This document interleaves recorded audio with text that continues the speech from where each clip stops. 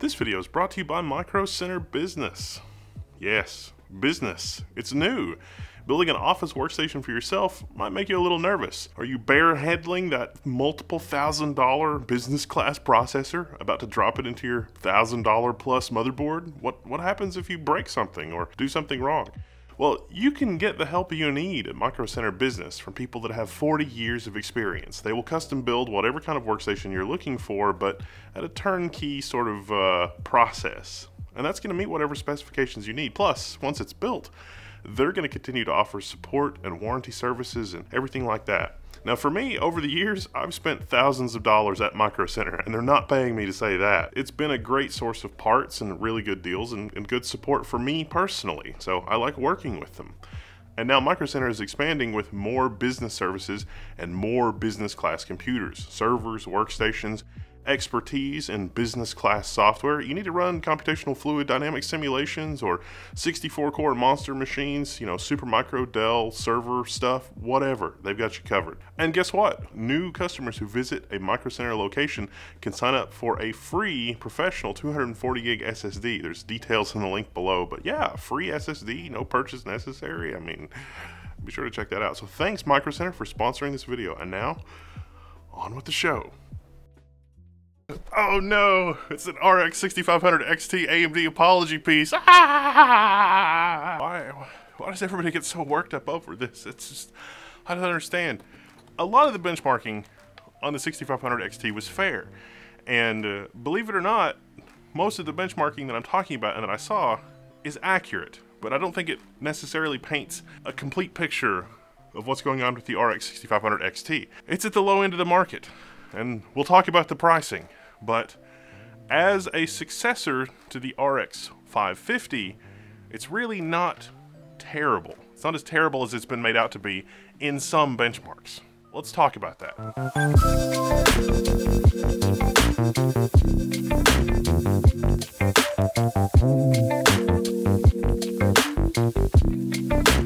So there's a lot not to like about this card. It only has 2 outputs. It doesn't have any hardware encoders. Even if it had hardware encoders, it would probably struggle with the PCIe interface. It's only got 4 lanes for its PCIe interface. It wants PCI Express 4.0. It'll work at PCI Express 3.0, but in a lot of common scenarios, you'll suffer a performance penalty when you run at PCI Express 3.0. So if you are going to run at PCI Express 3.0, you got to keep that in mind, and you got to look for that in the benchmarks to see if the benchmark takes into account, okay, was this card running at PCI Express 3.0 or 4.0? Chances are, if you're looking for a graphics card to upgrade your older system, PCI Express 3.0, that's going to be a consideration, something you're going to have to think about when you're thinking about this card. A lot of the time for an older system, a used GPU might actually be a better choice than a new GPU. But still, even with all of that, what's up with this GPU? This is a desktop GPU, really, that was originally designed, I think, for laptops, because it's only got a PCI Express 4-lane interface. It's pretty unusual. Most of the time, graphics cards have an 8 or 16-lane graphics card interface, and so it's also only got 4 gigs of VRAM. Now, the reason it's got 4 gigs of VRAM is probably to combat miners and to make it a little bit easier to manufacture. You see, AMD could still be producing Polaris-based cards, which, to be sure, the RX 480 is a legendary card, not unlike the 7970 gigahertz edition, also another legendary card from AMD. This is not a legendary card. This is a successor to the RX 550. Now, a couple of benchmarks I saw for things like Far Cry 6 reported the Far Cry 6 was going to run at like 12 to 15 FPS. But that's not really true. I think that the 12 to 15 FPS is if you have installed the 40 gigabyte texture pack. That's the only way that I could get close to approximating that. On my test setup, if I run with the Ultra textures, not the Ultra HD texture pack, but just regular Ultra from the settings, and I run through the canned benchmark, we're actually doing pretty good. You know, our minimum there is like 38 FPS at Ultra. Medium is much better. Actually hopping in the game and spending some time playing it, you know, side by side, we can see the quality settings. I would recommend medium. In general, I wouldn't recommend this card for the higher end graphic settings and the higher end texture settings. You see, 4 gigs of VRAM, probably not enough for those really high fidelity things in games. And strangely, older cards do better, even though they're also 4 gig. And it turns out the reason for that is the bus interface. You see, this thing only has 4 PCIe lanes, whereas those older cards, typically have 16 PCI Express lanes. Even one generation back, the RX 5500 from AMD, that had 8 PCI Express lanes. So it was at an advantage as compared with the RX 6500 XT that we're sort of talking about today. Back to Far Cry 6. Far Cry 6, you can get like 75 FPS if you just go with medium, at least in the canned benchmark. Now, the FPS swing from 75 to like 15 or 16 is pretty significant, and it's a combination of things. It's one, the VRAM limit, and two, if you do hit the VRAM limit, then all of a sudden you're moving textures and data across the bus that doesn't have enough interface. What happens is the I/O for things you really need, like drawing stuff, and the I/O for moving textures in and out compete with one another, and it's a very detrimental effect because there's not enough bandwidth at PCI Express 3.0. PCI Express 4.0, you double your bandwidth, you have a little bit more room. It's better, but to be sure, this is a low-end graphics card. Shadow of the Tomb Raider at medium, 76 FPS. I don't know about you, but I think 76 FPS at medium is pretty playable on Shadow of the Tomb Raider. Yeah, you can go high or ultra, but if you're using 3, 4, 5 times as much VRAM as you actually have, the performance is going to be terrible. And it is going to be terrible in a different way as compared with previous generations. You can definitely show that an older card is faster than this one by sort of exploiting that weakness in this card. So the pattern with this card is going to be the higher you set the graphics fidelity settings, the dramatically worse it's going to perform. See, in days gone by, the difference between medium and ultra high, with exceptions like Crysis, generally wasn't, 150%, 200%. And moving from about 15 or 20 FPS, which I'm not disputing the accuracy of, that is probably accurate if you have, the 40 gigabyte texture pack loaded, moving from 15 or 20 FPS to like 50 to 60 FPS, going from Ultra HD 40 gigabyte texture pack to like low settings and PCI Express 3.0, I mean, that's quite a swing. Oh, I almost forgot about Doom Eternal. Doom Eternal is a really interesting one. It literally will not let you set a setting that will dramatically exceed the VRAM. This is interesting. If you set Ultra, it's like, you don't have enough VRAM, and there's no option. You can set Ultra and then dial down the textures so that it'll still let you, but you still have other things on Ultra. If you do that, this card's only going to run at about 31 FPS. And remember, I'm still dialed into PCI Express 3.0 by 4 on this system. I mean, it's a nice system, but I'm still running at PCI Express 4 lanes in generation 3.0. And yeah, 31 FPS on Ultra, except for the textures, which it won't let you set. Now, if you just set everything to medium with the medium preset, then it's about 60 FPS.